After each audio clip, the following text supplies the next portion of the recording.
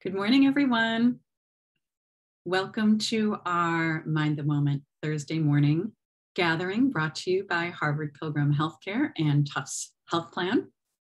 This is a place that we invite experienced mindfulness instructors to speak with us about what mindfulness means to them and to discuss as a community how we can incorporate these practices into our daily lives. I'm Suzanne Rowe Palacino, and I am absolutely delighted to be back here with Tara Healy, founder and director of Harvard Pilgrim Healthcare's mindfulness program. Good morning, Tara. Good morning, Suzanne. Good morning, everyone. Good to have you here. Nice to see everyone this morning. And I know it's been I'm sure a busy week for folks as we prepare to be maybe off next week for a holiday. So we're happy to have you here and joining us. And so this morning, as we always do, we will start off with a question. Tara has a question for us. And then she'll lead us in a guided practice and we'll have some time for discussion. So if you go to the bottom of your screen, open up the chat. And then when you open that up, you have an opportunity to turn on the drop-down menu and turn on everyone, which will enable us to see everybody's comments as they come in. And we already have some comments this morning. And yeah, so we'll share some of the Facebook link that I mentioned last time. I will share that this morning. I'll get that in a minute. And that Facebook link, if you weren't here on Tuesday, is a link to the Living Well at Home Harvard Pilgrim Facebook page. And it's great. Anyone, whether you're a Harvard Pilgrim subscriber or just a Harvard Pilgrim lover, you can join that Facebook group. And there's all kinds of exercises and free programs that you can take full advantage of. So I will share that with the group.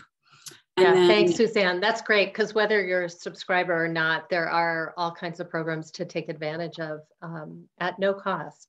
Absolutely. Exercise programs, Zumba, nutrition, bar classes, Pilates, yes.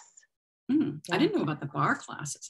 That might be an interesting one. Yeah, so Web Thursday is actually that's a day where there's more fitness oriented. And things change. So I'm not sure if that series is over, but just it gives you a sense of historically what we've done, and that Thursdays are more days of fitness. Yes, and they are live. I don't know if they're recorded, but they are live for sure. Yeah, they post them on the YouTube page. So yeah. Oh, great. And then Rizvana is asking about whether there will be mindfulness next Thursday. There will not. So no, good question. Thank you. Yeah. Yeah, I'm glad you asked. We will be back on that following Tuesday though. So hoping everyone has a nice time off. So as we continue on, Tara, I know, has a question for all of us that's intriguing. So and again, like Suzanne and I were kind of having a conversation about this morning, that as we get ready to move into this holiday season, what are some of the things that you are most looking forward to? And that could be something you do solo, something you do with others. It could be actually anything. So it's a very broad question, but as we approach this season, what are you most excited about? It could be a particular type of food that is a tradition that you have or make or prepare, or people that you spend with, or time that you spend alone. But anything as we move into this season that feels like joyful or exciting to you in some way. And as always, while folks are getting their thoughts together, Suzanne, I want to start with you.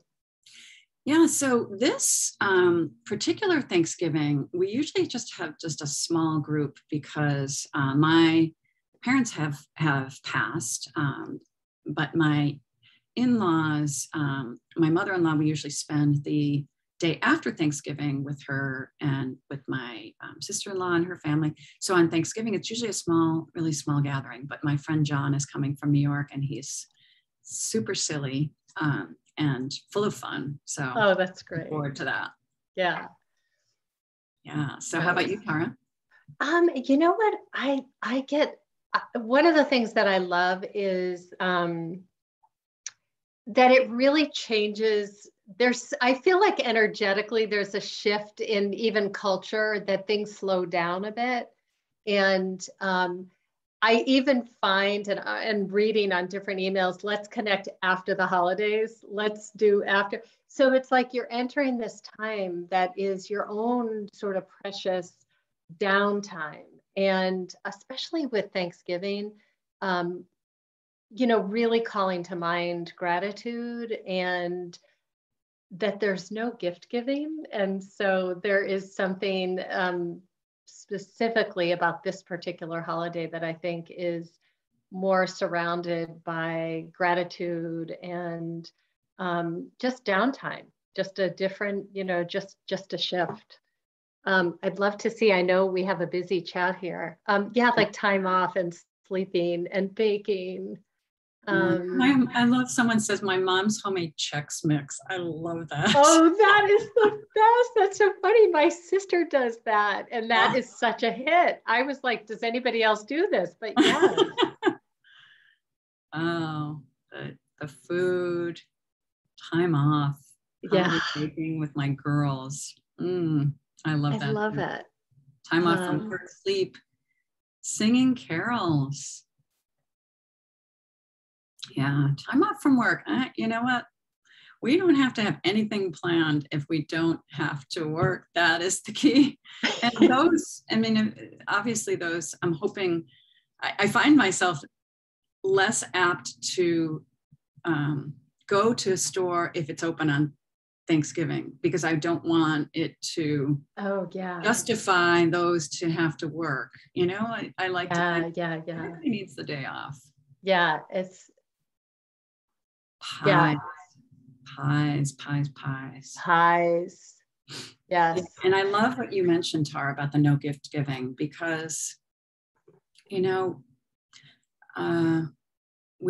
many of us that really don't need much, and if we can give to those that do, but even just the pressure of not having to worry about that is a nice thing. It's very much a sharing, especially Thanksgiving, I think, and other holidays in this winter season. We can bring to it what we want, right? It doesn't even matter culturally. We can shift traditions that no longer serve us or don't, feel gratifying or inspiring, and shift it up a bit. So there's nothing that says we can't. Right. Earlier, Tara and I were talking about this as well. And I think back to my family when I was a kid, and we used to, have a big meal at 2:00 in the afternoon and then go for a walk, which, was just a nice tradition to walk it off. Yes. Yeah. And get ready for dessert. Yeah, exactly. So thank you for all those comments. It's nice to see what everybody's looking forward to.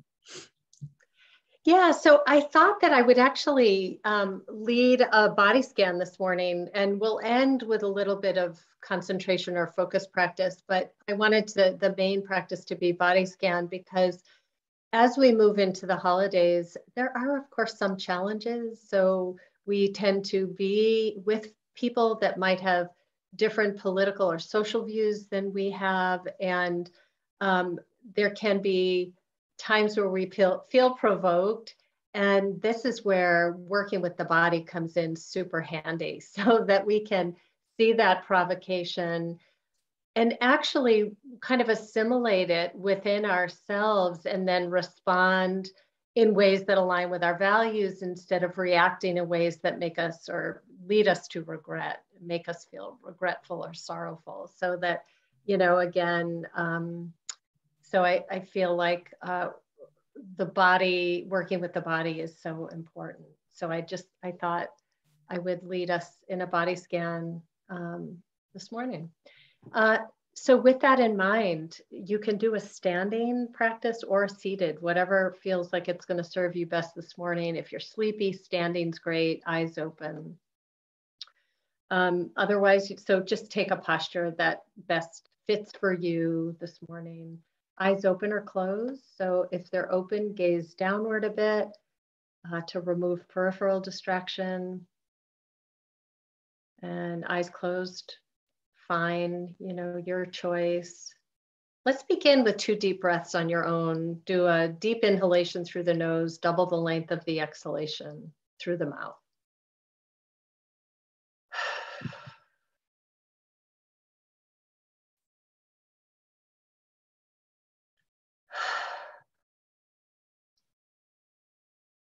I find that a couple of deep breaths just help settle any surface tension from the activity of the day so far. Helps stimulate the parasympathetic nervous system to just tell the body that you're just going to enter a time of settledness, non-distraction. And as you're seated or standing, just notice your body. Notice any pulsing or points of contact.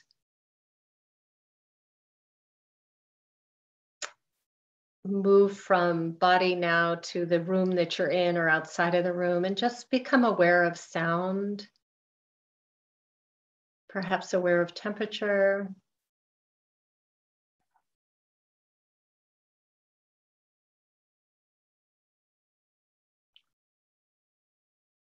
And allowing sound to remain in the background to begin to bring the awareness back into the body, whole body awareness.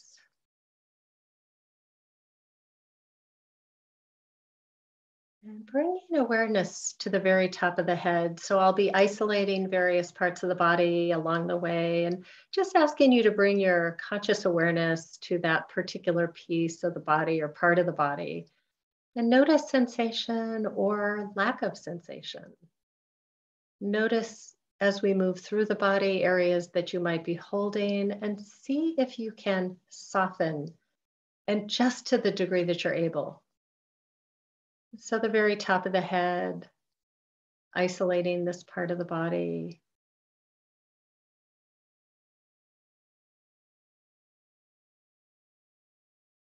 And moving awareness along the sides of the head, including the ears and the back of the head.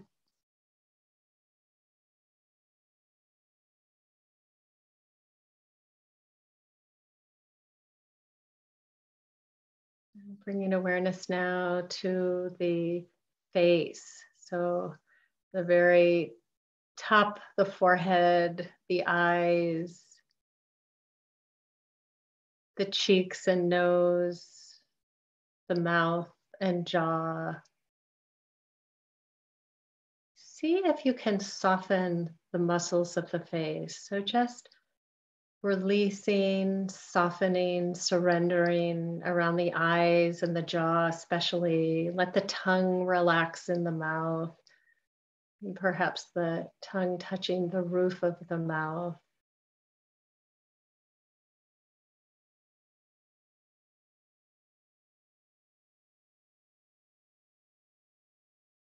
Bringing awareness now to the neck, so the front and the sides and the back.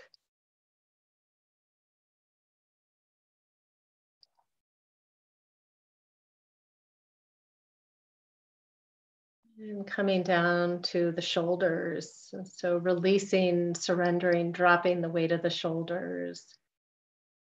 Moving to the upper arms, elbows, forearms, and hands. Perhaps aware of points of contact with the arms, hands, and body. Softening and noticing sensation or lack of sensation.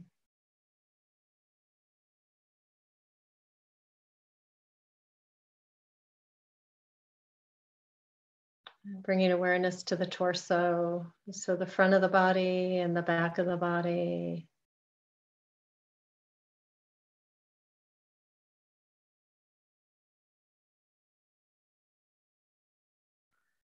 And moving down over the hips and thighs, these large muscle groups, aware of what's there. Sensation, perhaps with a point of contact or not. Lack of sensation. Releasing, surrendering, softening this part of the body. And moving to the knees, the lower legs, and the feet. Again, softening, surrendering, aware. Now, bringing curiosity to the sensations, to the feeling, or to the noticing that there is a lack of sensation.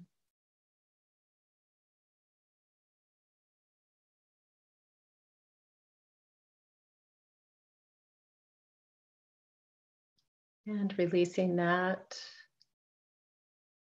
And bringing awareness now to the entire body, to the whole system. Aware of sensations in different parts of the body. What is making itself known to you at the level of sensation?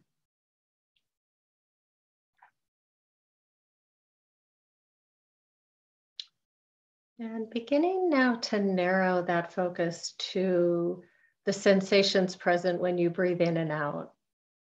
Just begin to notice where it's easiest for your awareness to track the sensations that you notice when you breathe in and that you notice when you breathe out. It could be the rise and fall of the abdomen. It could be the area around the chest or even the nostrils or something else. And if for any reason breath is challenging for you this morning, you could take the palms of your hands and rest them on the top of the thighs or on a table. And that point of contact could be what you're using to stabilize attention, to serve as an anchor. And sound is also an option if that's available to you. So I'll be silent. You just simply remember each time you notice that the mind has wandered, you can make a soft mental note thinking and return to whatever you're using to stabilize and anchor attention.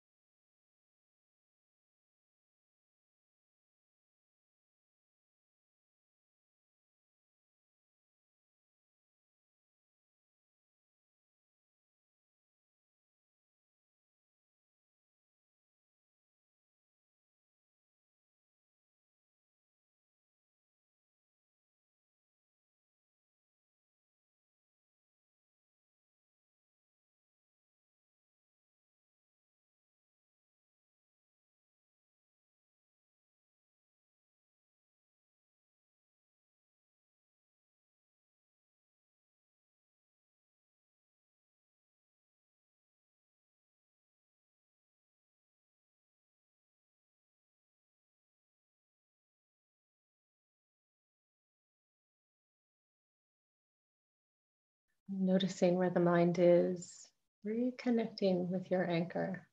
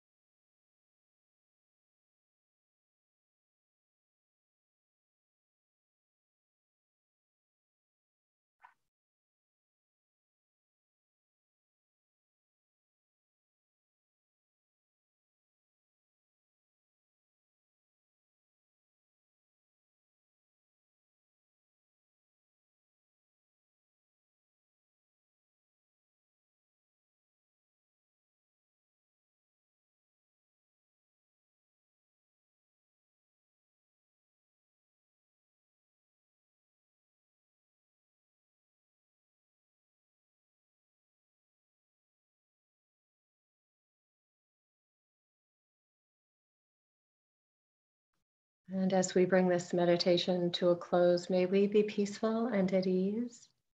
May our heart be soft and open. May we be safe and protected, and our bodies healthy and strong. And may the merit and the goodness of our practice today be for the benefit of all beings everywhere. And I'll count back from 3 to 1. So 3, 2, and 1. You can, if your eyes were closed, allow the eyes to open and maybe take a minute to stretch. Thank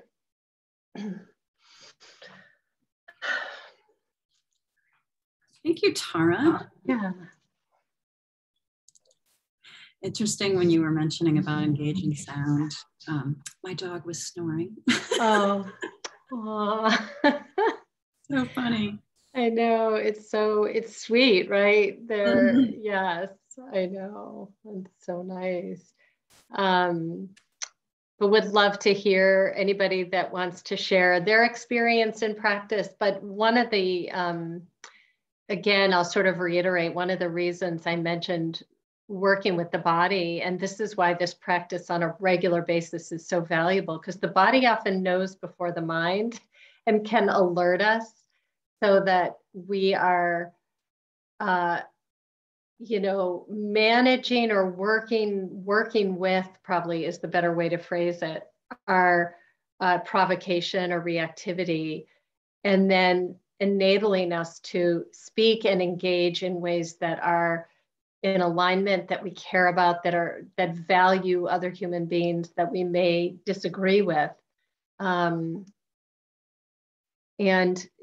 Suzanne and I were talking earlier, and I have one family member in particular where there's just a lot of disagreement kind of politically and socially. And yet I know that he is a caring and a kind and a good person, and has had various hurts within his own lifetime along the way. And I think the practice can help us broaden our understanding of other human beings and their actions, and to wonder, up the curiosity around what might be behind some of these ideas. And, it really helps us, I think, in many ways, love more easily and more fully, and to have less regret regarding our relationships, because we don't have to agree or feel one is right over the other. So the holidays bring with it the fun stuff we look forward to, but it's often coupled with challenges. And so to be able to kind of hold both of those and work with those is really important. And I think it's sustaining you, because it's easier to feel love and compassion and kindness than it is to feel anger and regret. Mm-hmm. Very, very, very timely and true. And like you mentioned, it's it really is our practice to, when those folks provoke us, that we can, even just take that one breath that can give us time to discern a more skillful way to respond versus reacting.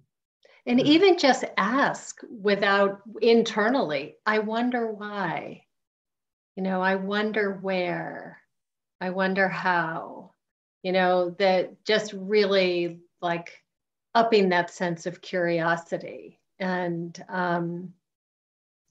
it's an opportunity to appreciate our shared humanity, that none of us escape without